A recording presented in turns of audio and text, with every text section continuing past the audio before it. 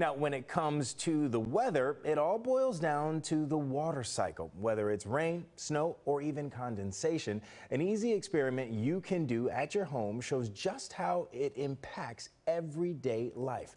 Kylee is back to give us a closer look.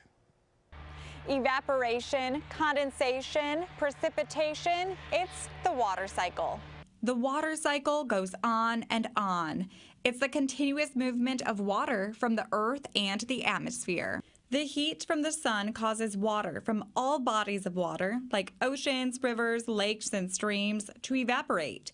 Evaporation occurs when the liquid water from the surface of the earth changes phase to water vapor in the atmosphere. Transpiration can also occur through the movement of water going into the atmosphere from plants and trees. So as the relatively warmer water vapor rises, the cooler air aloft causes the water vapor to turn back into a liquid water phase, creating clouds. That is known as condensation. Eventually, when the cloud becomes full of liquid water droplets, it falls from the sky in the form of precipitation, like rain and snow. Then the cycle starts over again.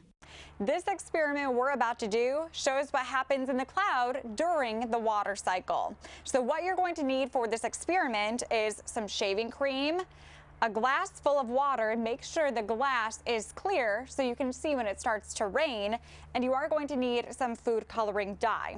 So you're going to take your glass full of water, put some shaving cream right on top of it. The shaving cream is going to act as the cloud, and then you're going to take your food coloring dye, drop about 6 or 7 drops of the dye onto the shaving cream, in this case the cloud, and then eventually you're going to start to see it rain. This is a fun weather experiment to do to learn about the water cycle. Now that's the science of weather. In Southfield, I'm meteorologist Kylee Miller.